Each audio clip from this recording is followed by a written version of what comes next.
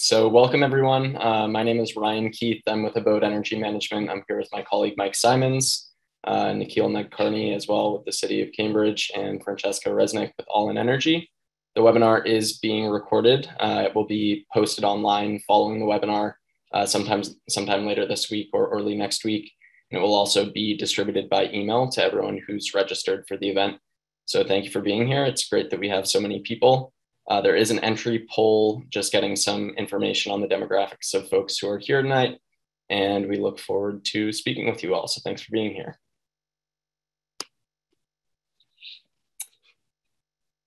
Mike, if we could go to the next slide. Thank you. So tonight's agenda, we'll be talking about the program. We'll also be bringing in a few other programs that are active in the City of Cambridge that are related to this initiative. And we'll be talking about some of the main promoted technologies within this program. And at the end, we'll open it up for a question and answer session with Nikhil, as well as with our technical specialist here, Mike. Next slide. Great. So throughout the webinar, if you have any questions, if you wouldn't mind just putting them in through the question and answer tool function, and we'll answer some as we go through. Others we may save until the question and answer session at the end. If you are calling in on a phone rather than joining on computer, if you press *9, that will grant you the ability to raise your hand at the end. And we'll reiterate that when we get to the Q&A session. Next slide. All right, so I'll hand it over to Nikhil here to introduce himself and some of the other programs. Sure. Yeah, I just want to take a minute to thank everyone for joining and welcome you to the Cambridge Clean Heat program. My name is Nikhil Nadkarni. I'm an energy planner at the City of Cambridge in the Community Development Department. We're at 344 Broadway, City Hall Annex, a building that I'm sure many of you are familiar with. Next slide, please. So just to provide some introduction, Cambridge Energy Alliance is the city's initiative to help residents and small businesses connect to different energy efficiency and renewable energy opportunities. We've done a number of different initiatives for solar and for renewable energy and for home energy efficiency that you'll hear about in just a second. But really, we have programs for homeowners, renters, condo owners, and landlords. So, something for everyone. Next slide, please. For the clean heating and cooling program specifically, we started this a couple of years ago. I'd say about 2 or 3 years ago, we started getting more and more inquiries from Cambridge residents about heat pumps, specifically about how to compare different options in the marketplace, how to find a reputable installer, and trying to just understand some of the incentives out there. So seeing this need from Cambridge residents, we really wanted to bring in a partner that could provide the appropriate technical expertise and really provide some independent advice so that Cambridge residents could have access to the best information possible to make an informed decision about heat pumps and to connect with a qualified installer in the process. So that's when we started piloting the Cambridge Clean Heat program. The other side to this is that heating and cooling is about 50%, actually a little bit more than 50% of the energy use in Cambridge buildings. So as we think about our climate goals and our net zero goals, supporting energy efficiency and clean energy in our buildings is going to be a big part of how we get there. So we started working with Abode about a year and a half, almost 2 years ago now, to expand the pilot and to really build it into a robust clean heating program. And we're really excited to have their expertise on board, to provide that independent advice so that Cambridge residents have a resource as they think through the options that are best for them. So with that, I wanted to turn it over to my colleague, Francesca, to talk about some of the other energy efficiency programs that we have that could be a good supplement or complement to clean heating. Thank you, Nikhil, and thank you everyone for joining us. My name is Francesca. I work for the nonprofit All In Energy. We are an official partner of the city of Cambridge, and we work with the city to do all of the programs that you see on this slide. We do outreach and help connect residents. So the bulk of what we do is connecting residents to mass save, no cost home energy assessments.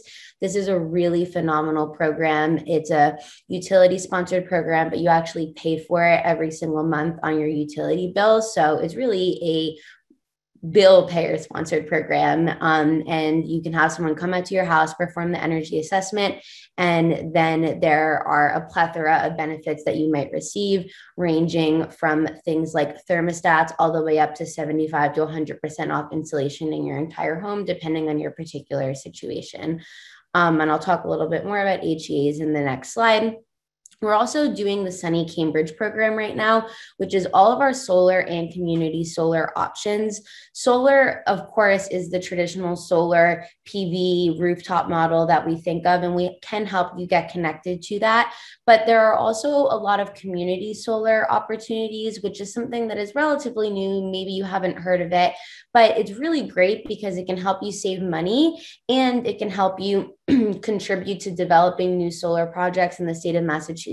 So you can go to the Sunny Cambridge part of our website and see more about that if that sounds like something that's interesting to you. Like Nikhil said, this is not like an either or thing. It's something that you can do in addition to and in combination. As some of you may know, in Cambridge, you can be automatically enrolled in the green electricity, the community choice electricity program. But then you can opt up to the 100% green option, which means that your energy comes from completely Massachusetts certified green sources.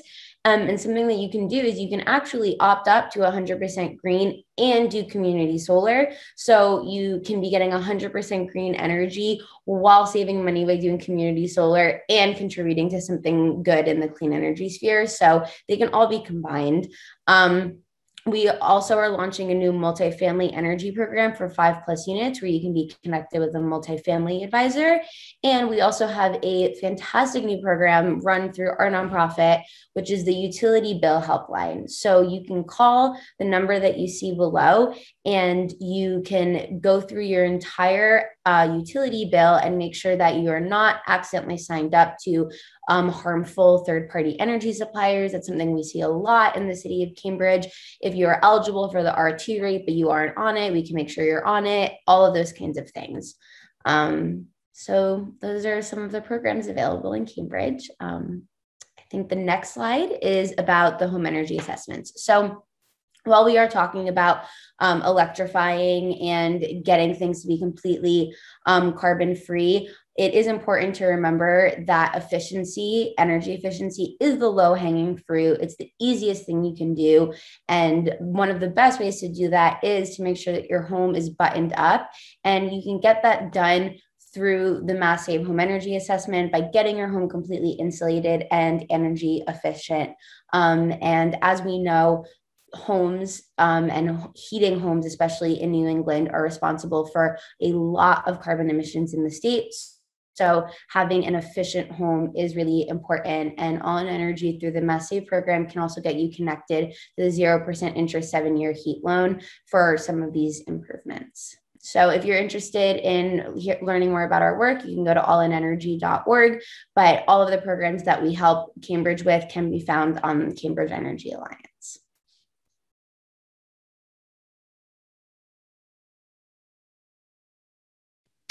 Great. Thanks, Francesca. I think Francesca may be dropping, so we really appreciate you joining tonight. That was a great overview of all of the programs, and really I can't stress enough that combining these programs together is just a great way to treat your home holistically, comprehensively, and sort of attack it from all angles, so to speak. And now I will hand it over to Mike, I believe, to talk about electrification and what that means in the context of the city and as a whole. Yeah, perfect. Thank you, Ryan. Hi, my name is Mike Simons, and I'll be taking it from here. So when we're thinking about electrification, what we're just trying to be thinking about is kind of these one-for-one swaps as far as moving away from carbon-based applications that we're using in and around our home. So an easy one to be thinking about is moving from a gas stove to an induction cooktop. One of the things in my background, besides running a lot of energy audits with being a healthy home evaluator, is anytime that you're burning gas in home, there's a lot of byproducts of it with NOx, CO. So just removing that from the home, not only is it going to be reducing the carbon emissions, but it's also going to be making your home healthier.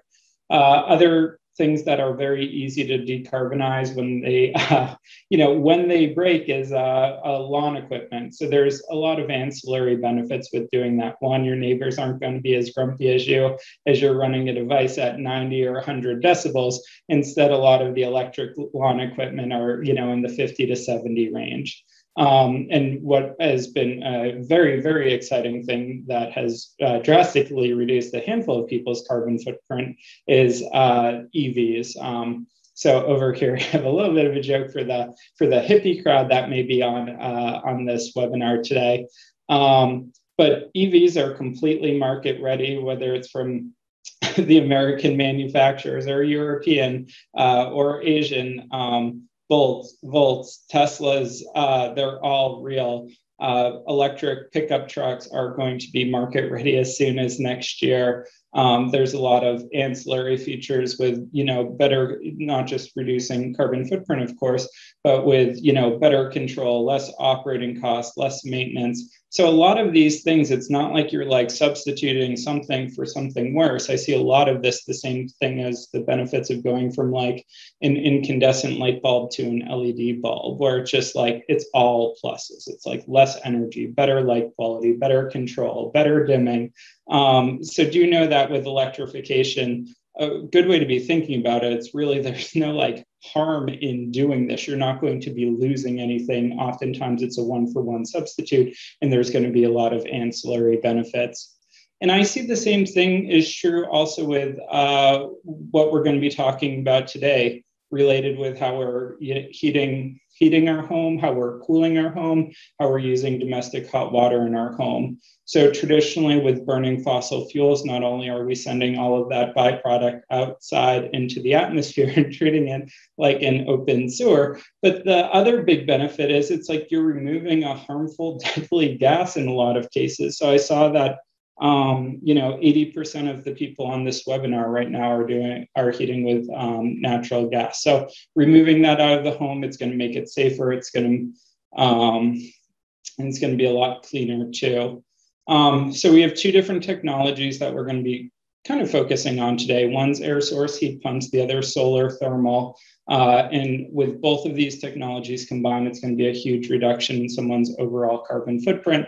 And both of the types of equipment is 100% market ready. It works, and a lot of us have already adopted it. The company that I work for, we're Abode Energy Management. I guess if we were to have a claim to fame, we oversee the vast majority of the home performance contractors working in the Mass Save program. So we just make sure that all the contractors are playing by the rules and all of the work executed is meeting the program standards. We've done a lot of work with a lot of municipalities related to heat pump adoption. So what we're trying to do is make sure that everyone understands the technology, that contractors understand the technology, that the systems that are being proposed are going to be appropriate for the homeowner and for their home and their goals with the project. And we just kind of provide services where we really do try to serve as like a homeowner's rep in the process. So we figure out what people are trying to do when it comes to heat pumps. We review quotes in detail. We help people understand system performance. So yeah, that's kind of the sum of the what we do as a company. The goal with the Cambridge program, it's very much follows along that goal with the rest of the municipalities that we work in. Yeah, it's just really trying to make sure that customers know what they're getting, are happy with what they're getting, and the equipment that's being proposed is going to serve that purpose. And I guess just a little bit more about me. So I ran over 1,000 Mass Save energy audits. I've trained over 100 Mass Save energy auditors. I've done some speaking regarding heat pumps. I'll likely mention anecdotes about my own home throughout and my own experience with my own ductless system, but I have a 2,800 square foot home. It was built over 100 years ago. I fully buttoned it up, taking full advantage of mass save. And that really did help impact my system design as well as my install costs with bringing my heat load way, way down. I recently did a solar project as well. And I recently also signed up for 100% renewables from a third-party supplier that's somewhat reputable, like the City of Cambridge's program as well. All right, let's get to it. So I wanted to start with this. Some of you may have seen this article. It's perfectly fine if you didn't, but the Boston Globe recently ran an article about how short the state was as far as the adoption of heat pump technology. And throughout the article, it's very well written. They did bring up some, I think, notable quotes. So I'm just going to read through a few of these because I think for a lot of people, this may be the starting place that you may be thinking about with the technology. And it could, in fact, be a starting place that your home energy auditor may say, or your HVAC contractor. So we're going to talk about these things, and then we're going to kind of get into a lot of data and just try to understand the technology and how it really performs. So I'll read this one. At Mass Save, the reluctance is hiding in plain sight. Some homeowners said contractors affiliated with Mass Save dissuaded them from removing their fossil fuel system and going all electric. Next one. Some residents said that as they thought to convert their home off fossil fuel, contractors, including those associated with Mass Save's energy audit program, told them that heat pumps alone could not heat adequately throughout a Massachusetts winter. And then the last one, out of 5 contractors he spoke with, only one was comfortable fully converting his oil-burning heating system to heat pumps. So just know that if you are interested in pursuing this, this is going to be some of the things, some of the information that you are going to be hearing. So let's start with talking about how a heat pump actually works. And this is the first time that I've done this, okay? So we are going to go and take a look what we got over here.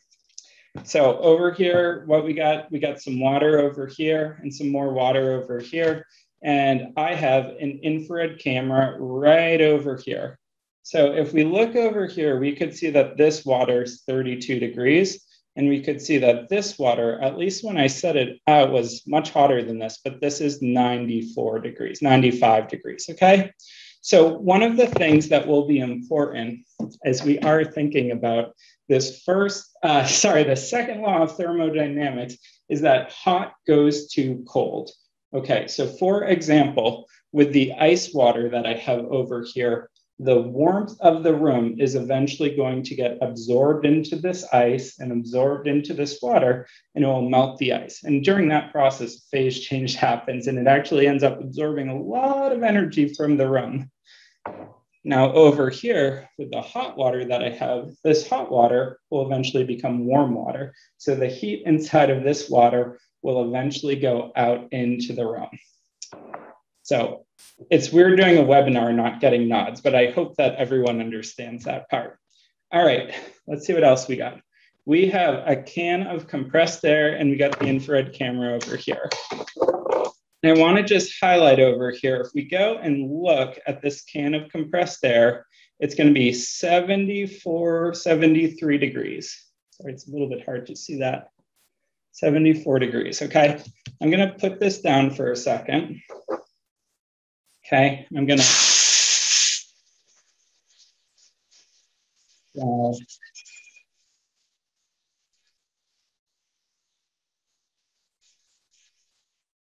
let's see where we're at now. 51 degrees. So that's a little weird. So all that I did over here is I just released the pressure in the can, okay? Now this is gonna be another huge thing with building science and thermodynamics, okay? And it's this principle. As you decrease the pressure, which I just did, it's going to decrease the temperature. And if I were to increase the pressure, which I can't do by pulling that trigger, I need a compressor in a factory to do it. If I increase the pressure in that can, I would then increase the temperature. So now if we go and we look at this picture over here, let's just think about what we would have. So we're going to have an outdoor unit, and the outdoor unit is referred to in a heat pump as an outdoor unit. If it was a central AC, it'd be known as a compressor. So let's pretend it's a central AC for a moment. How this unit's going to work is it's going to take refrigerant, it's going to compress the heck out of it, and it's going to make it super duper hot. So let's just pretend that it heats it up to 120 degrees. And outside's 95 degrees. 120 is a lot warmer than 90. So that 120 degree refrigerant is going to want to release its energy to the outside air. And that's what the fan's for, is just to help quickly transfer the energy off of those coils. Now that the refrigerant may be like 95 degrees, it just drops the pressure. Now that refrigerant becomes super duper cool, and it brings it inside. And then air from inside passes over that now cold refrigerant, which could be at 60 degrees. And it's going to take the house that was at 80 degrees and maybe make it 76 degrees. And that's how a AC works. A heat pump works the exact same way, but it can flip it in reverse. So in the wintertime, say 0 degrees is wicked cold, but it's way warmer than negative 30 degrees. So there's still like 30 degrees worth of energy inside of that air. So if you could have negative 30 degree refrigerant going over 0 degree air, that negative 30 degree refrigerant would absorb a ton of energy from that outside air. It compresses the heck out of it, makes it super hot. Now the refrigerant going inside could be like 80 degrees. And then the room goes from 68 degrees to 70 degrees. The refrigerant goes back outside, drops the pressure. Now it's wicked cold again and again and again and again until your house is nice and comfortable. So that is kind of the long and short of how a heat pump works. For people who just want a quick answer about how a heat pump works, it works great. And we'll be exploring why that's true very shortly. So, heat pumps work by using electricity to move heat from one location outside to another location inside in the wintertime, in the reverse in the summertime. Traditional electric heat just uses electricity through a resistant metal element to generate heat. And that's true for a toaster oven, a blow dryer, or an electric space heater that you would find at Walmart or at Home Depot. So when a heat pump is using electricity to move energy or to pump energy from one location to another, it ends up being wildly more efficient. So that factor of efficiency is referred to as the coefficient of performance. And for us who's kind of like plugged into the space, this is one of those numbers that we really hone in on. So let's just figure out with this one particular model, which is one that I own, how good it is. So say at 47 degrees right over here, it's 47 degrees outside and you want your house to be 70 degrees. You put in 1 unit of electricity into this unit, 4 units of heat. Say it's 17 degrees outside. Now there's less energy in the air than at 47. So it's going to drop. So at 17 degrees, you put in 1 unit of electricity, 2.64 units of heat out of this. At 5 degrees, so least efficient that the system will run, 1 unit of electricity in, 2 units of heat out. And at negative 15 degrees outside, you're putting in 1 unit of electricity, you're still going to be getting out 1.8 units of heat.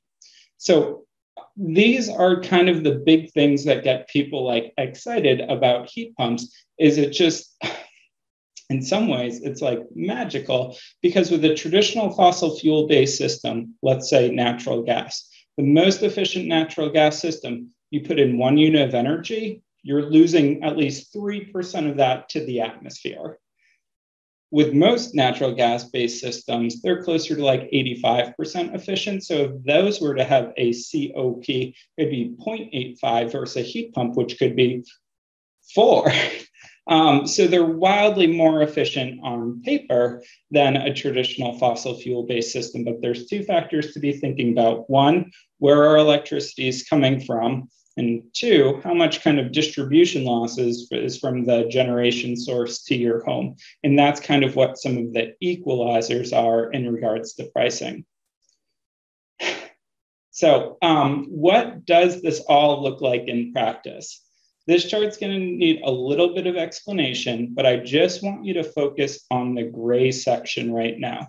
So the gray section right over here is going to be following this axis. And this is the number of hours in Boston that we spend at each temperature. So say at 60 degrees over the course of the year, we spend 190 hours at that temperature. Say at 32 degrees, about 190 hours at that temperature. But say at 14 degrees, it looks like only like 30 hours at that temperature. So one thing that you could be thinking about with the heat pump is like, should I be sizing it for the whole year or should I be sizing it for part of the year?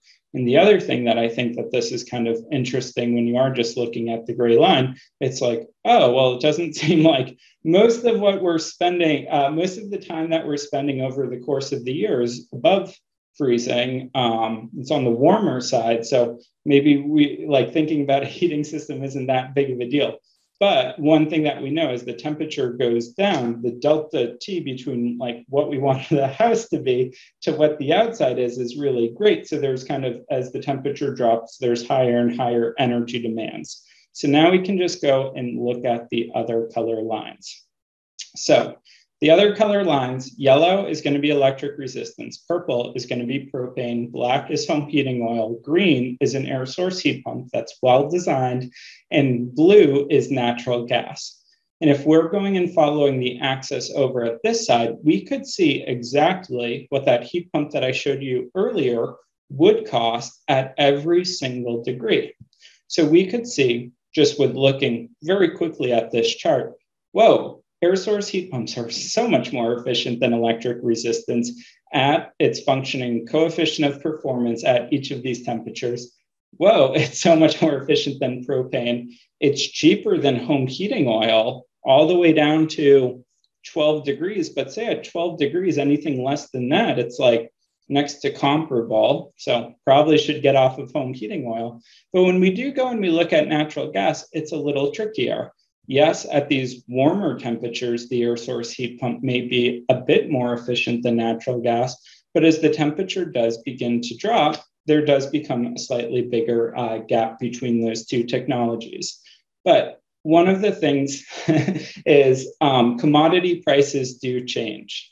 So these are what is today. So with a kilowatt hour of electricity, 23 cents, a therm of natural gas, $1.55. Oh, and one thing that I said, and it's good that there's so many people with gas bills paying gas on here right now, is because I made this chart based off of roughly $1,000 a year in annual gas heating costs. So I do want to just show that, like, if you were to switch from natural gas, which in Massachusetts today is the cheapest way to heat your home, over to air source heat pumps, it really is well within the margin of error, all the way down to the very low temperatures all the way down to the negatives, because at those extremely low temperatures, there's so few hours at that range that it really doesn't matter. What matters when we're thinking about the coefficient of performance and the efficiency of the heat pump and how much it's going to cost you, it's really in this range over here, from like 17 degrees all the way down to all the way up to 60 degrees. Like, that's the range that we should be thinking about the efficiency, the sizing of an air source heat pump. So that's cost, but let's talk about why I'm excited about air source heat pumps in the city of Cambridge as well. This is related to the pounds of CO2 equivalents that each of the different fuels would be releasing every single year. And it's not even close. At this point, it's like natural gas and air source heat pumps. Those were within the margin of error. But when you're just looking at CO2, it's not even close. There's only one winner over here, and that's going to be using a heat pump to be generating electricity. This is taking into account that we're still tied to our grid, 70% natural gas.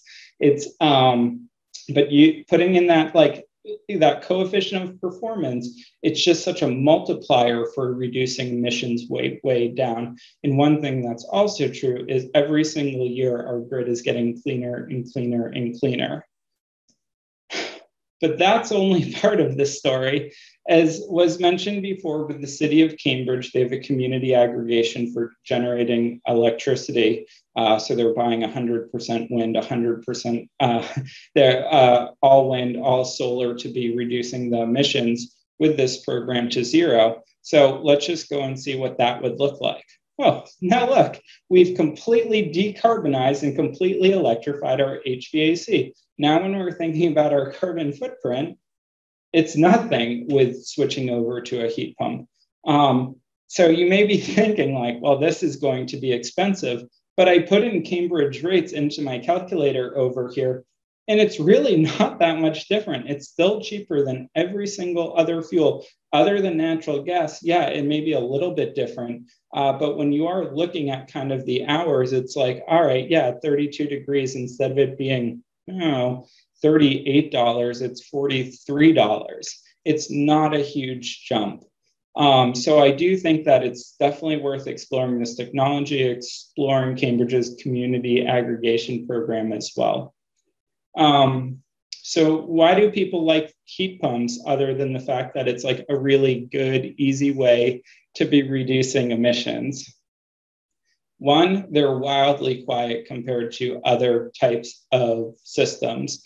So that's both inside the home as well as outside the home. So traditional central AC, those are typically running 75, 80 decibels. With a heat pump, from particular manufacturers, like the Asian manufacturers of like Mitsubishi, Fujitsu, Daikin, LG, those are typically closer to 50 decibels, which is extremely important because Cambridge does have sound ordinances. And if you are wanting to use your heat pump as your sole source of heat, if you do, if you do decide to kind of go with a dual fuel type of a heat pump, like a heat pump sitting on top of an oil furnace or a gas furnace, we may be bumping into a bit of trouble because those systems do run a lot higher. The indoor units for ductless, you can hear them running, but it's really no louder than like a box fan on low. So there is a fan and there is a motor over there, but they're extremely quiet on the inside. So depending on the speed, anywhere between 20 on low, 30 on medium, and 40 decibels on high. They're wildly efficient. So with a standard window AC, those would be around a 10 SEER. With a multi-zone ductless system, that's a 20 SEER. And SEER is like seasonal energy efficiency ratio. But what this means is, let's say that over the course of the summertime, you spend $600 with window ACs at a 10 SEER. If you jump over to a 20 SEER system, it would be $300. It cuts it in half. Some single zone ductless systems have up to SEER, they're over SEER 30. So that would be cutting it in half once and then cutting it in half again. So then that would be $200 instead of $600 on cooling costs. Versus central AC, like an Energy Star central AC is around a SEER 14. So with ductless equipment or ducted air source heat pumps, typically wildly more efficient than traditional systems. And then the other thing that's huge is with heat pumps, air source heat pumps, you can do extremely precise zoning. So it's very common. So I saw some people with steam system, usually the whole home's on one zone with forced hot water, which it looked like 60% of people were. It's probably a zone per floor, but with air source heat pumps, you can zone individual rooms or you can zone different sections of the house and you can get everywhere exactly where you want it to be. So if someone likes sleeping in 64-degree weather and someone else likes sleeping in 68-degree weather, that's totally a real possibility with air source heat pumps on the heating side. And then on the cooling side, some people don't like central AC, but they do like all the moisture removed from the room. So like one person can have their unit on dry mode, which is just removing the humidity, while someone else could have their bedroom like an ice box. So it's a deeper discussion that I'd like to have as far as like, should you be doing this or how you should be zoning? And there's no right or wrong way to be thinking about these. You could be thinking about them just in the way of like, I want these to make my home most comfortable. And that's one design, or another design is, I want this system to run using the least amount of energy as possible. And I'm happy to have both of those discussions and work with you and contractors with finding the right design.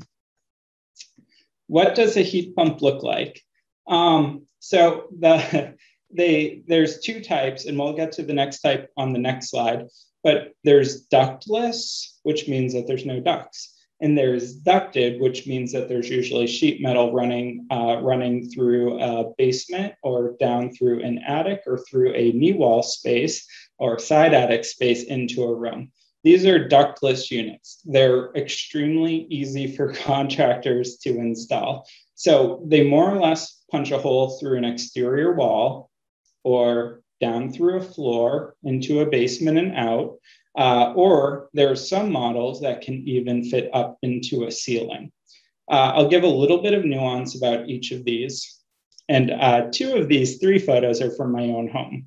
So with the ductless units, what's nice about these is it doesn't take up any floor space. What is not great about these is it does usually need to be on exterior walls.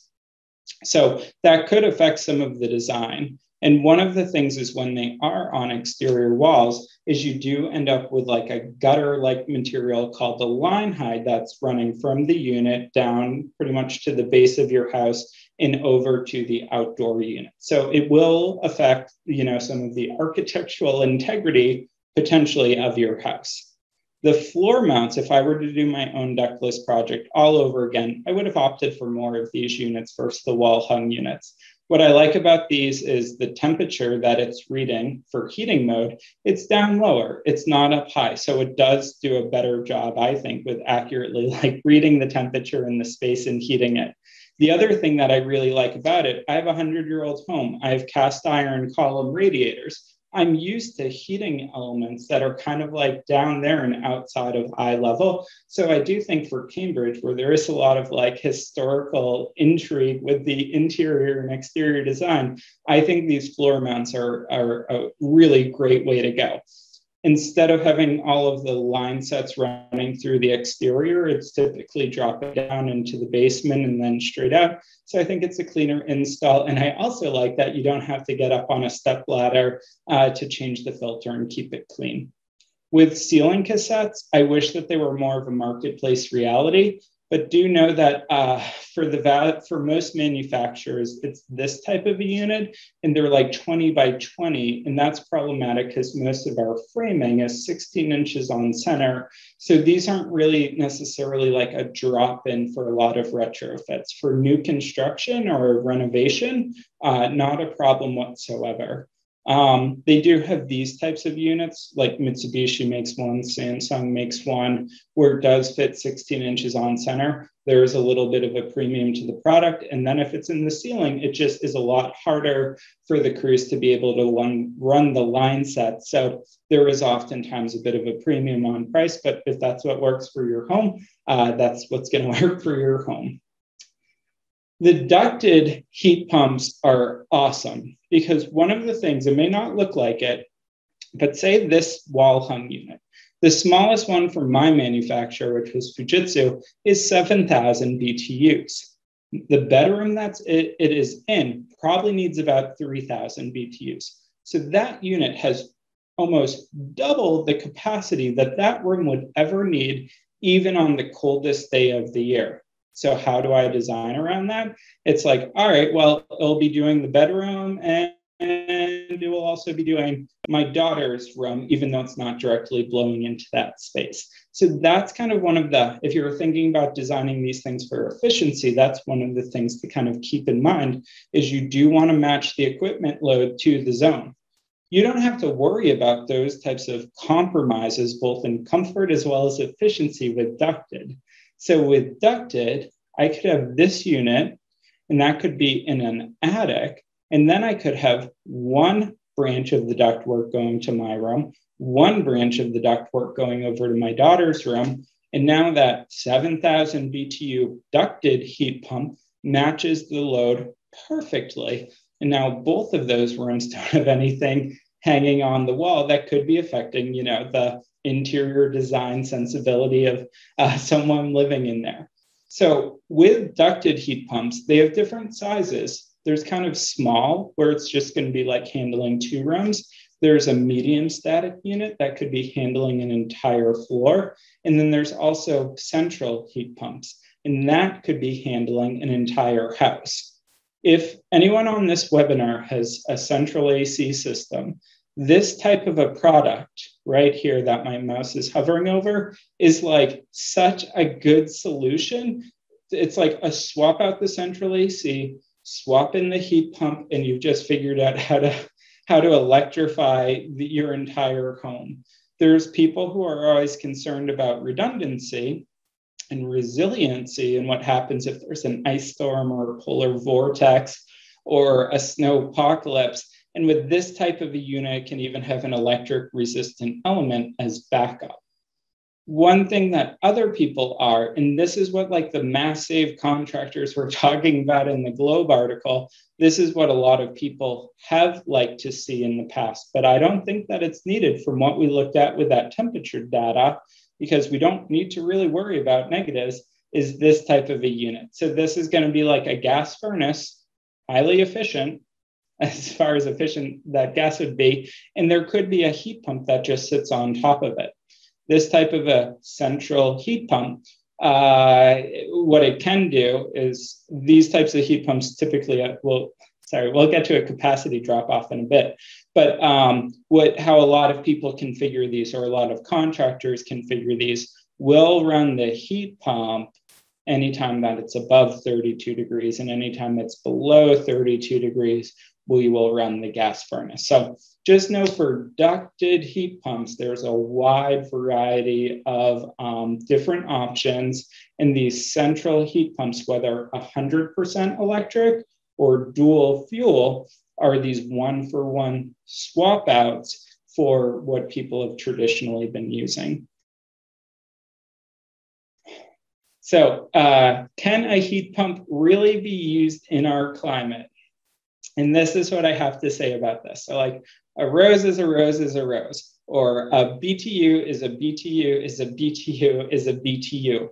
It doesn't, and a BTU, by the way, is a British thermal unit, and that's how HVAC systems are measured with their heating capacity.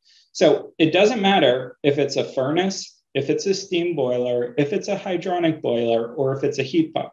This unit could be 80,000 BTUs or 60,000 BTUs or 40,000 BTUs.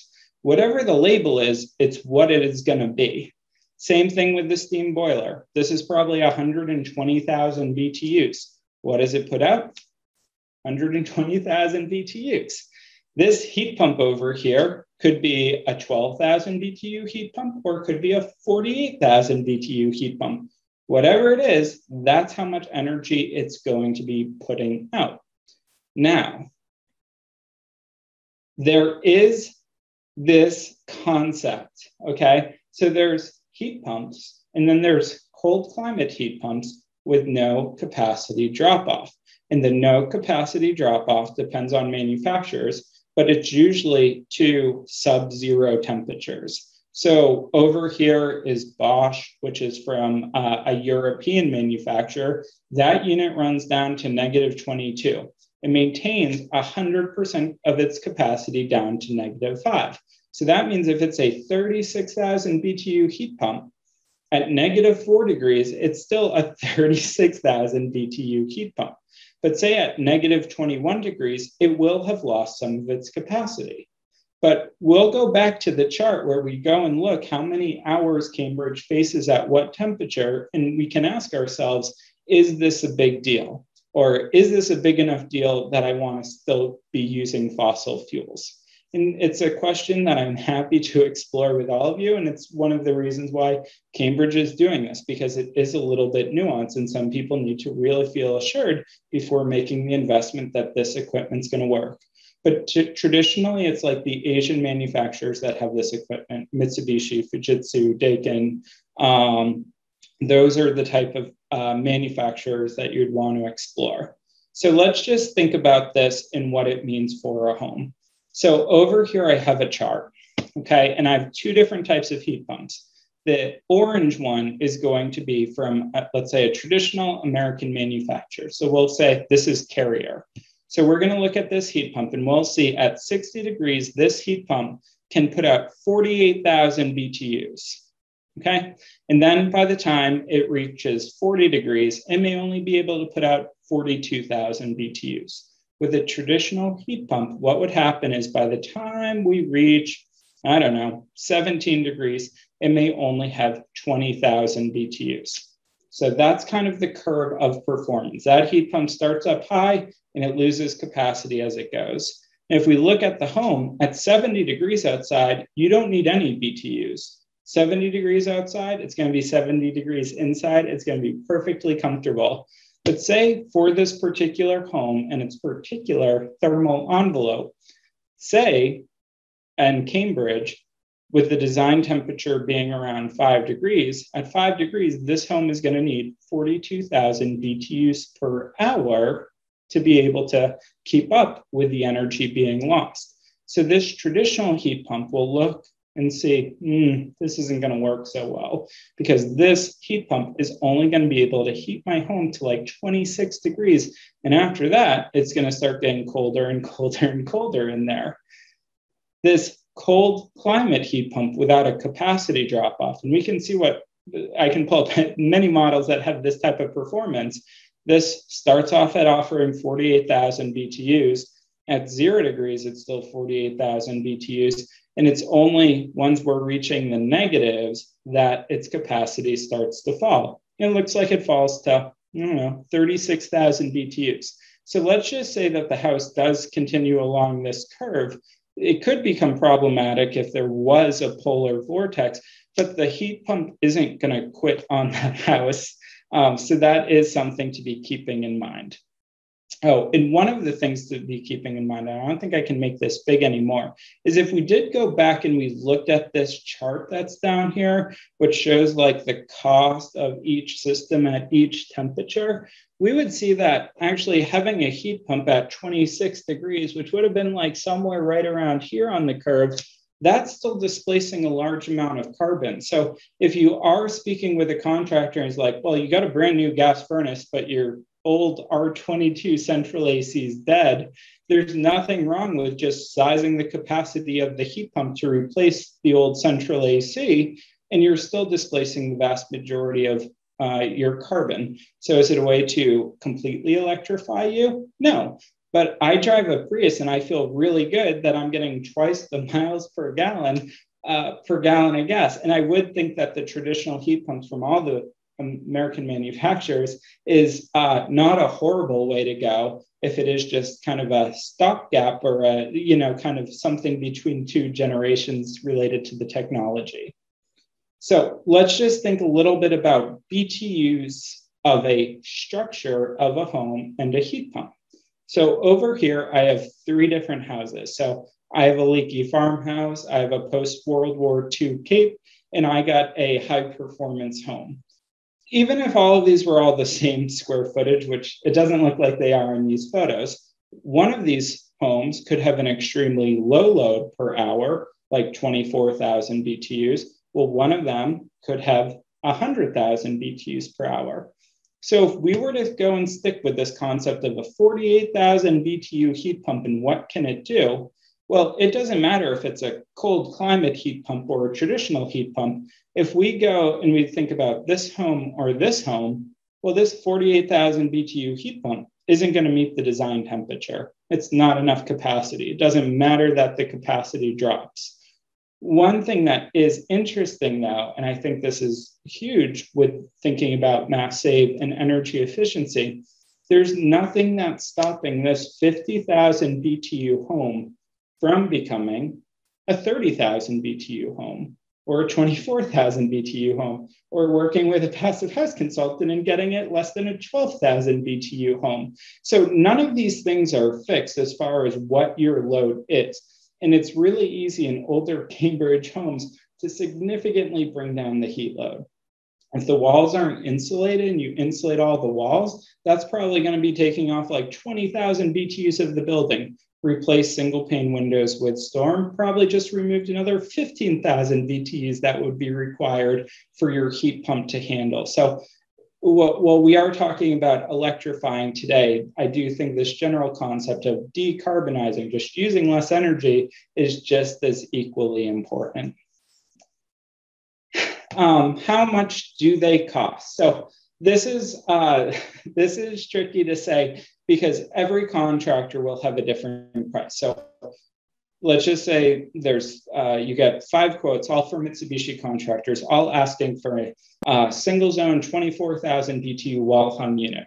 One could be coming in with a price of $5,000, while one could be coming in at a price of $9,000. So people are going to charge what they want to charge based off of how busy they are, based off of their reputation, based off of if they have a sales staff, service team, install team, back end in the office. All of those things do contribute into the price of how much these things cost.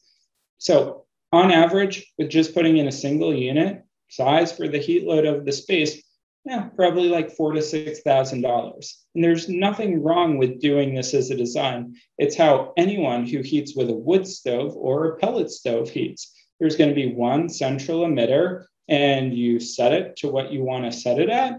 And where the unit is going to be wildly comfortable. And as you get further away from the unit, it may end up becoming uncomfortable. It really depends on how well the home is insulated. There's nothing wrong with doing this as an approach. And there's also nothing wrong with starting small and seeing how you like the heat pump before going big and doing it for the rest of the house.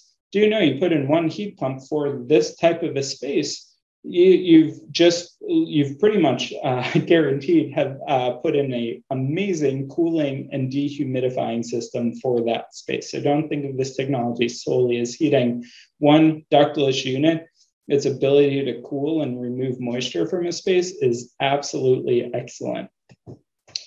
Now, this is another approach that some people will take for a heat pump. And, I have 4 cast iron radiators in my home. I want 4 ductless units in the home. And the big problem with this is that home needed 4 giant cast iron radiators when it was originally built.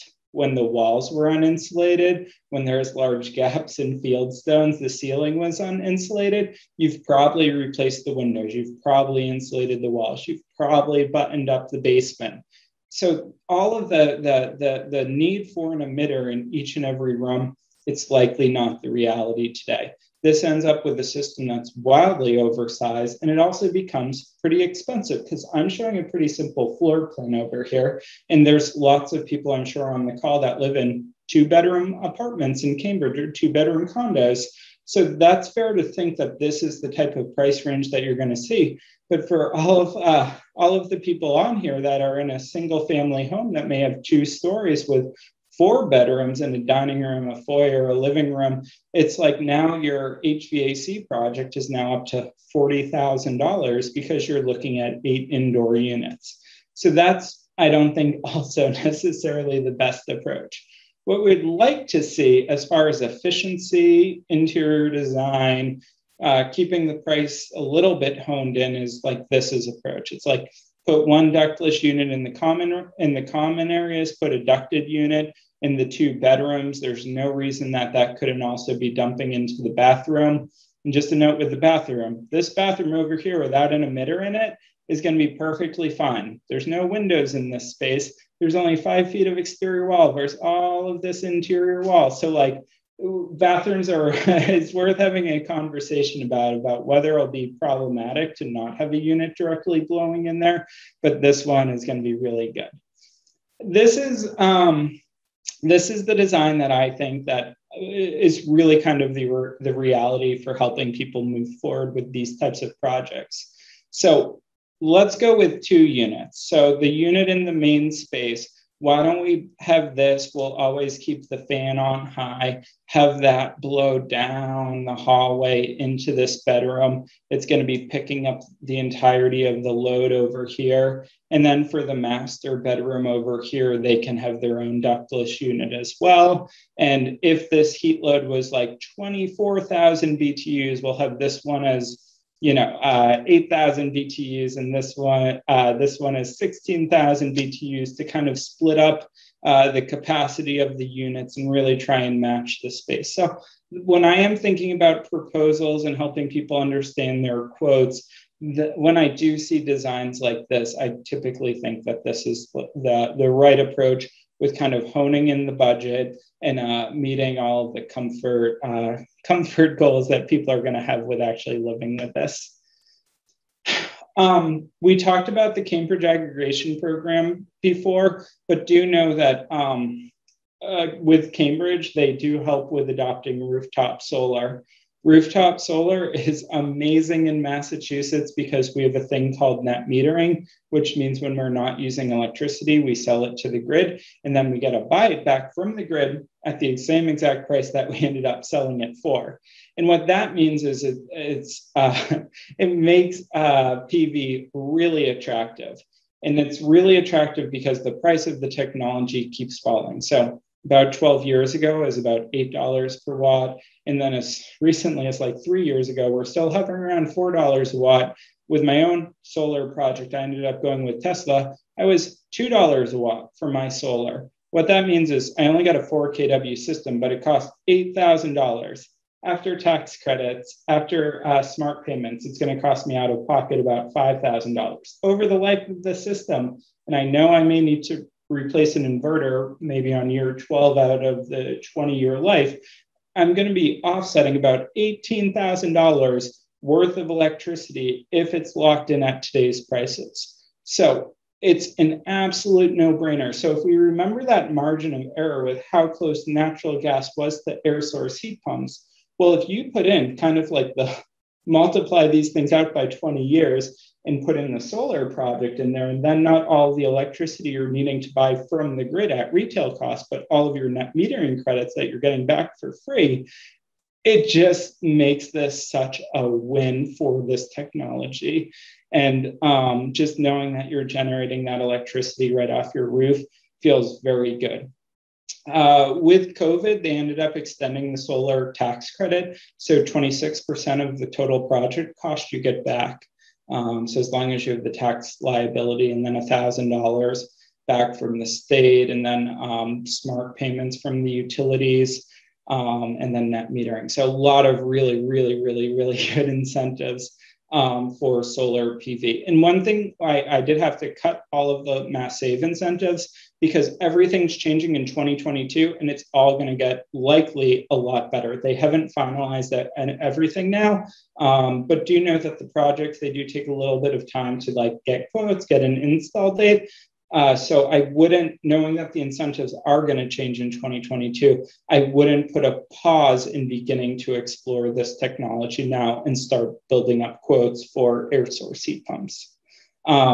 But yeah, check out Sunny Cambridge. They'll get you in touch with Energy Sage. They help connect customers with local third-party solar installers. And it really is a super great way of exploring the technology.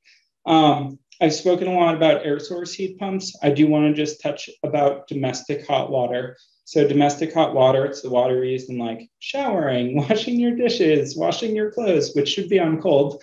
So just the hot water that's coming out of the faucet. Air source heat pumps for that technology is very much a reality. There's two different types. One's called package and one's called split. So the split one over here, it's an emerging technology here in Massachusetts. So the unit is outside, and then there's going to be refrigerant lines running from the outdoor unit into this domestic hot water heater, and it's heating up the domestic hot water, same exact way an air source heat pump would be heating up your home. With the package units, it's a little bit more nuanced. It's going to just be a heat pump sitting right on top of the domestic hot water heater, and that's going to be stealing heat from the basement, likely, or a utility closet, an unconditioned area in your home, ideally, and it's going to be taking that energy and dumping it into the domestic hot water and then spitting out cold air. Now, you may be thinking, that doesn't sound good. Wouldn't this cause my pipes to freeze? I have a few thoughts on this. One of the byproducts of this technology, as it is removing the heat from the outside air or the basement air, it's also pulling out all of that humidity. In my own home, which isn't high performance by any means, I have significant problems managing the relative humidity in my basement. It's always above 70%. If I had this type of technology, it would solve that problem, and I wouldn't need to be running a dehumidifier about it. So while stealing heat from a basement some portion of the year may be unfavorable, stealing moisture from the basement air over the entire course of the year is typically very favorable in most New England homes. So there's a few things to be thinking about with this. One, if you are worried about pipes freezing, these units, instead of being called packaged, are also called hybrid. And you can actually turn off the heat pump and turn on just the electric resistance elements if you're really concerned about that. And the other great thing about this technology is if there's not enough heat in the ambient air to steal, it'll automatically use the electric resistant elements to be able to make it up. So good technology. Let's say all of that seems way too much and way too confusing, and there's way too much nuance on it. Solar thermal is awesome. It works great in New England. There's two different types of this. Oh, well, let me start with the key thing. It typically displaces, depending on the number of the panels, about 70% of the amount of energy that's required to heat up domestic hot water. So, for example, if you were to be spending like $400 a year for heating up your domestic hot water, and you put a solar thermal collector onto that system with a drain back design, it'd be like $100 or $150. It has a dramatic reduction in the amount of energy that's required to do it because the sun's doing all the hard work. Two different types of collectors. There's flat plate collectors, evacuated tubes. These guys down at the bottom, they're a bit more expensive. They're a bit more efficient. But the contractors that work in the metro area, one's called New England Solar Hot Water, one's called RES, Renewable Energy Systems. They're both absolutely awesome. Very great contractors, I think, compared to the reputation most contractors have. So I really think that it's worth exploring because they will give you exactly what these systems would be able to produce off of your rooftop.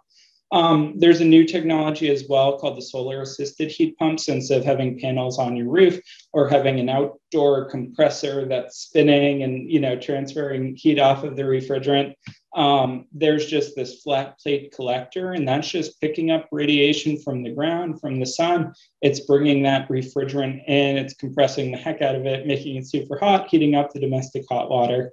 So this is a new emerging technology that's pretty exciting as well. If your roof is already covered in PV panels, or you have a rubber roof or a tar and gravel roof, and you're going to be replacing it, rather shortly, but you still want to be doing something with domestic hot water, these panels being mounted on the side of the home could be the perfect solution. So that's all of my building science stuff. I'm going to go kick it back over to Ryan, and he can take it from here, but I'll be seeing you guys in the Q&A session. All right, thanks, Mike. Lots of information. So if you could go to the next slide, we'll touch on what your next steps should be for digesting that information and turning it into a reality for your own home or apartment. So really, the first place to begin is scheduling a consultation with Mike or one of Abode's other heat pump specialists. That'll be an opportunity to talk for 30 minutes to an hour. You can talk about your home, get more information on Heat Pump 101, think about the specific configuration and layout of your home and what types of equipment might work best. We do also offer services for comparing quotes. If you have multiple quotes from different contractors and you need help digesting those or comparing them apples to apples, we're happy to take a look at those with you and help think through what might meet your goals and your needs best. And you are also welcome to schedule multiple consultations over the course of your project They're all at no cost to you, and we're happy to re-engage as you continue to progress through the program. Our goal is to make sure that you're installing systems with confidence and that those systems will meet your goals, and also the goals of Cambridge with reducing its carbon impact. So you can schedule a consultation by going to the Cambridge Clean Heating and Cooling website. That's cambridgecleanheat.org. You'll see this big flashy pop-up box where you can start. There's also a specific web page that you can go to at Abode's website, abode.energy/consultation. And Mike, if you could go to the next slide for me, please. You'll see here 3 different consultation options. So based on your goals, where you are in your process, if you just click on the arrow here that best applies to what you're looking for, that will take you to a page here where you can actually select an appointment date and time on our calendar. After you click on a date here, you'll get a time range that you can select from, provide us with some information on your home and your goals, any context that you think we should know, and then we will follow up at the time that you've selected. So that's the process for scheduling a consultation. I hope that you'll all take advantage of that. One other thing to touch on is that we do maintain a list of qualified contractors, and I was just typing out a response here regarding refrigerant leakage. But one of the things that's important to consider is working with a qualified contractor who has experience installing this type of equipment, specifically this type of equipment, and is sizing and designing it properly based on the home heating and cooling loads that it'll perform properly. So the main thing that we offer as far as that goes is a participating contractor list. These are contractors who've provided qualifications to us. We've checked their customer service track record, and there's an ongoing process of evaluating their performance to make sure that they're abiding by the program goals and meeting customers' needs.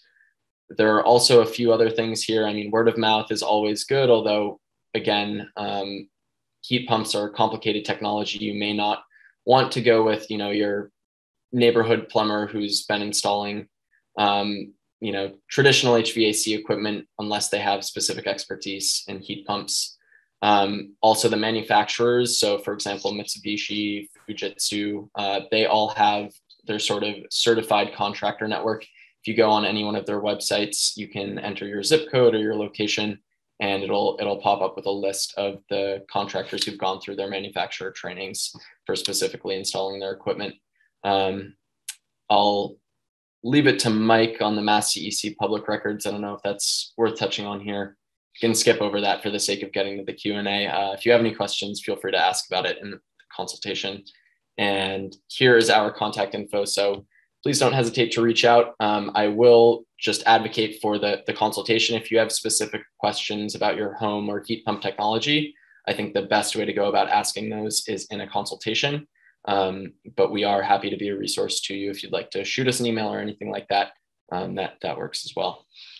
So I think with that, we can take it to the Q&A. We're running a little bit late here, but I did see some good questions in the chat, and we're happy to stick around and answer anything that you have. So I think I'll go through the chat first, but if anyone has a question they'd like to answer or to ask out loud, if you could use the raise hand feature, we will start getting to those once we've made it through the chat questions. Just take a look at what we have here. We have a question about why green energy is more expensive than gas. And I think that the context of that, Mike, was when you were talking about comparing, oil versus gas versus energy aggregation prices. Oh, yeah. Well, it's very much Massachusetts thing. So if you go and look at like the national average of how much a kilowatt hour costs, it's closer to 17 cents, with some states closer to 12 cents. With Massachusetts, we're either cursed or blessed without having coal-fired power plants and mountains of coal, in the Berkshires that have been ripped up and sent into the atmosphere. So yeah, electricity is very expensive in Massachusetts because everything needs to get delivered either by pipeline or LNG tanker and stored and combusted and then transmitted throughout our region. And then also with the cleaner options too, we're going to need to be investing in offshore wind off of Martha's Vineyard, or be bringing down a lot more hydropower from Canada. So yeah, our electricity prices aren't necessarily like super attractive for the technology. It does make it competitive, but that's one of the things why I am so excited about on-site renewables, just because the price has fallen. We have the regulatory infrastructure of net metering in place that just makes it an absolute no-brainer. But yeah, I can't I can't change the price of electricity, but just know that it is very much competitive compared to natural gas, even when you are buying 100% renewable, either through the City of Cambridge's aggregation or community solar projects, or through another like third-party aggregator. Daniel is wondering about retrofitting heat pump equipment to a hydronic system. Yeah, air to water is very much a market reality in other parts of the world.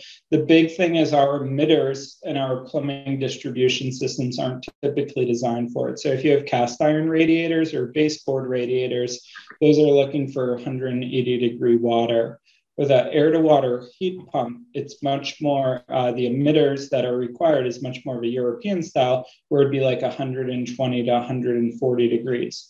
We have those, but it's typically radiant floors. So if you already have European style wall hung radiators, panel radiators, then yeah, you're good to go with air source heat pump, as long as all the plumbing is like home run. So like to the boiler, up or to the heat pump, to the emitter, and right back down. But yeah, there's certainly some nuances.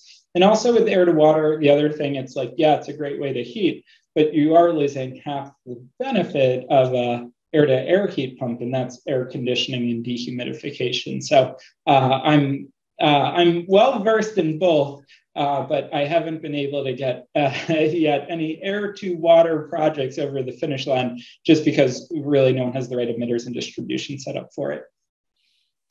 Thanks, Mike. Lyle has a question about whether it's justifiable to replace a high efficiency gas system that was just installed a couple of years ago. Sort of the trade-offs between the climate advantages versus the cost that's maybe a little bit hard to face. Yeah, and I totally get the embodied carbon of putting together this gas furnace and putting it in the trash 5 years later when it still has 10 more years of life. So yeah, it's nuanced. It's like, I think I would just start with, just trying to find out a little bit more about, the goals, how the existing equipment is actually performing, whether or not it's making the home comfortable, whether or not it's loud, noisy, making the neighbors upset. So yeah, usually with projects like that, you do need some additional like ancillary benefits other than that, because, there's likely a lot of things that you could do for the environment for $15,000 that isn't just putting in a heat pump in your home. So it really could be that $15,000 could be, it could be, spent for upgrading to an EV. So that's worth a consultation to like explore all of the nuances on that one. Yeah, and I think that's, representative of a lot of different aspects of this, is that everyone's home or apartment or whatever it may be is different, and Mike is more than happy to get into the weeds of it. So again, just another plug there for scheduling a consultation. We have a question here about the average duct size for ducted heat pump systems. And I think while you're at it, if you could just touch on maybe the use of existing ductwork in a home for heat pumps. Yeah, so the problem with older ductwork. So say if it was originally like a gravity furnace down in the basement, like if your ductwork's 100 years old and it didn't even have a motor involved to blowing the air, it's just relying on natural convection, it's probably not going to be a good solution with putting in a high efficiency heat pump into absolutely ancient, dirty, decrepit, leaky, maybe asbestos wrapped ductwork. So that's all part of the discussion. But if the ductwork was originally designed for a central AC system, it's usually perfectly adequate. And the big thing with why I said central AC is it is really important that it is insulated. So a lot of times when the ductwork was originally designed for a gas furnace and you put a heat pump in there, and now you're using that thing for cooling, all of the ductwork in the summertime is going to be, soaking wet with condensation and rust out on you. So when ductwork is too small, which it very well could be, because say with a combustion-based system, you have a heat exchanger, it's going to be like 350 degrees because you're burning fuel inside of it. And then the air from the house passes over that 350-degree heat exchanger. It sends out super hot, dry air into your home. Your thermostat reaches its set point and off, and then repeat in 20 minutes, 15 minutes, or 2 hours, depending on like how well insulated the home is. With a heat pump, the heat exchanger inside of there is going to be like 80 degrees or 90 degrees. So to get your house at temperature, it's going to be needing to send the air through it for a much longer period of time. But if it's still not able to reach that set point, it's going to increase the fan speed in the electronically controlled motor at the unit. It's going to increase the speed of the compressor outside to send more refrigerant over there, and it could get noisy.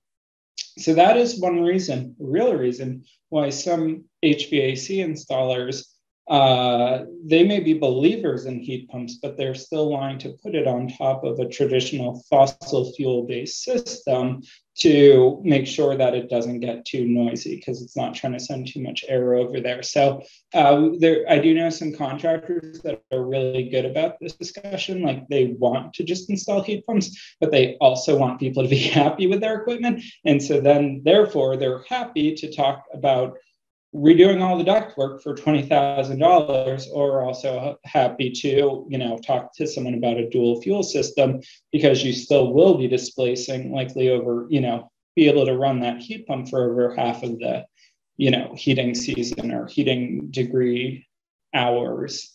So yeah, nuance in that one too. We have some more questions here in chat. One is about upcoming incentives in 2022 through Mass Save or otherwise. Yeah, we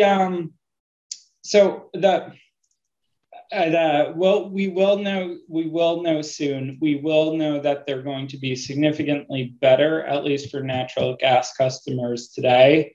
I do think that they're going to stop playing winners and losers with fossil fuels. So right now, if you're like oil, propane, or electric resistance, you get like a $1,250 rebate per ton. But if you have natural gas, it's only $250.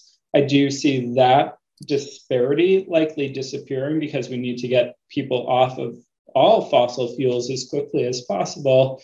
It seems like the scientific consensus says that as soon as possible. So I imagine that disparity going away. I don't know if it's going to be $1,250 per ton, depending on the fuel, or if they're going to put a cap. But one thing that Mass Save is going to get, I believe, much more real about making this technology affordable to lower and middle income households. So it is fair to assume that they will likely introduce some level of tiers as well to the incentives. But that's as much as I know. And we have colleagues who are sitting in on all the meetings that are begging to get an update, but they haven't finalized it yet.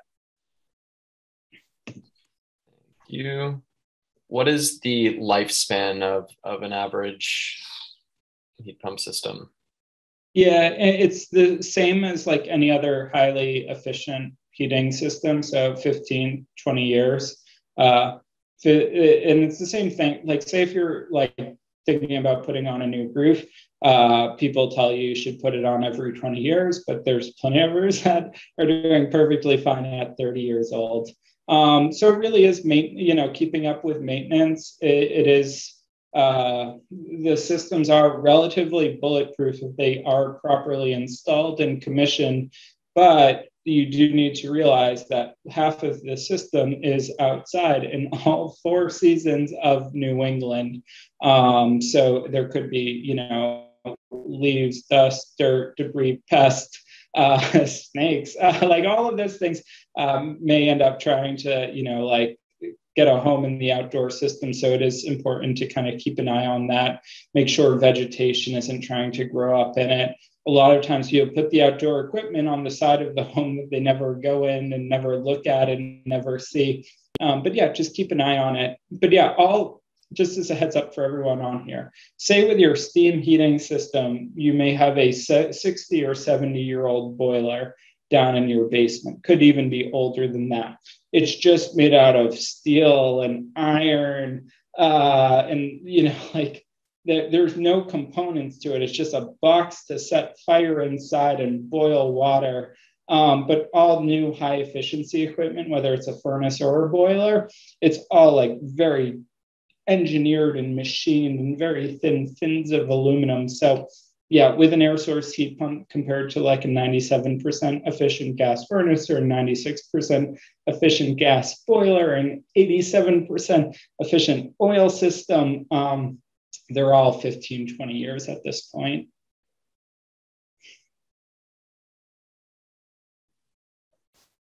Great. Let's see what else we have here. Do you need a building permit to install heat pumps? And I think there might be a couple of different answers to that. Well, Nikhil, do you want to just touch on permits and sound ordinances and some of the other funds of doing home improvement projects in Cambridge? Yeah, I can take a stab at that. So the short answer is yes, there's a building permit, just like you would need to install a air conditioning system or any other HVAC equipment. It's a pretty standard building permit in the system. It's a heat pump permit. Yeah, as Mike mentioned, there's the Cambridge Noise Ordinance, which is designed to sort of prevent excess HVAC noise from affecting neighbors in our dense urban environment. And so that's usually measured sort of at the fence line if someone were to complain. Like Mike said, a lot of HVAC, a lot of heat pump equipment is a lot quieter than sort of your traditional old AC that's running. But there are also measures like noise baffles and stuff that could be considered if it's an issue. Yeah, and one thing that it is just interesting to think about with the NOAA sound ordinances of the heat pump with traditional heat pumps versus, I'd say, like the cold climate ones from a lot of the Asian manufacturers is, so with heat pumps, they're inverter driven. So that means the outdoor unit can ramp down and ramp up to keep up with the load. So with, let's say this Bosch heat pump that a lot of people really like installing, it's also inverter driven, but on the high side, it's like 75 decibels. And on the low side, it's like 55 decibels. Now, the sound ordinance, and I don't know if it's it may be after 7 p.m., but after 7 p.m., it needs to be under 60 decibels. So in the summertime, let's just think with this heat pump, that's not going to be problematic because 7 o'clock, the sun's gone down, things have started to cool down. That heat pump's going to always be in like the lower, like RPM mode, just kind of quietly humming along. No one's having any problem with it. But in the winter time, after the sun's gone down, the heat load is the highest. So that's when that particular type of a heat pump could be running at those 75 decibels. Wintertime overnight, that heat pump is really working hard to be able to, keep the home up to 70 degrees or 68 degrees. So do need to be a little bit careful about that with thinking about, thinking about the technology, the designs, the quotes that you're getting. It's totally 100% able to work around it. There's some particular brands that do a better job at this than others. But yeah, I've worked through this nuance now with like 3 different residents before, so I'm feeling very well versed in it. Great. Looking through, I think that's most of the questions that we've received here. I do see a specific question about scheduling a consultation with Mike directly. If you shoot us an email, we'd be happy to look at reassigning that over. You can contact us. Mike, if you want to maybe go back a slide to our contact information. Yep. We'd be happy to get you arranged with Mike. It's hard not to want to speak with him after tonight. Just going to do a quick once over here on the chat, but I do think that we've touched on most things. And Ryan, you've checked the Q&A list as well? Yeah, I've been toggling. Okay, great.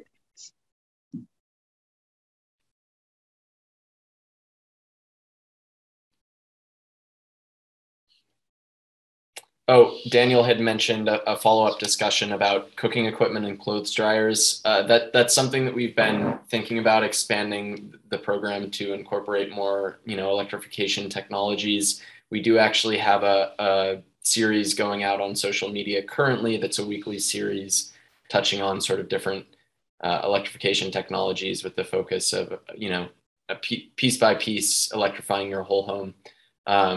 So induction stoves are a piece of that, clothes dryers as well. That's not a topic of the series, but that is something else to keep in mind. I don't know that it's something that Mike would certainly be happy to talk about, at least in brief during a consultation. It's not necessarily the focus of this program specifically, but I will just mention that there are rebates through Mass Save for those types of appliances as well. So that's something to keep in mind.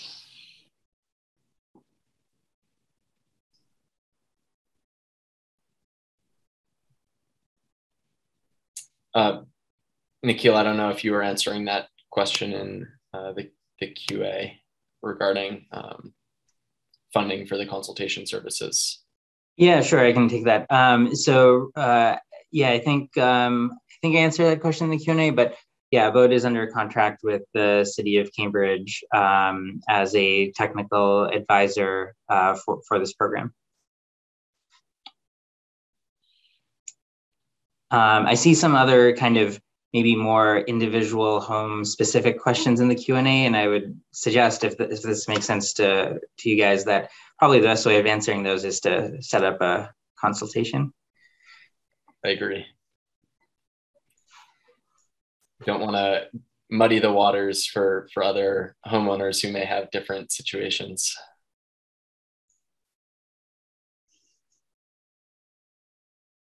All right. Well, again, please feel free to reach out by email. We would love to speak to you, especially if you're exploring a project of your own. A consultation would be highly encouraged. I think that's a great place to start. And we really appreciate everyone being here tonight. We had a great turnout. It would be nice to see people's faces, but unfortunately, it's just the times that we're in here. So appreciate your attendance and your really thoughtful, engaged questions. Thank you everyone for attending. I hope to meet you all in person very soon. All right. Thanks, Ryan. Thanks, Mike, for the presentation. And thanks everyone for attending. Have a great night, everyone. Oh, and we will be sending out the webinar recording. Bye-bye.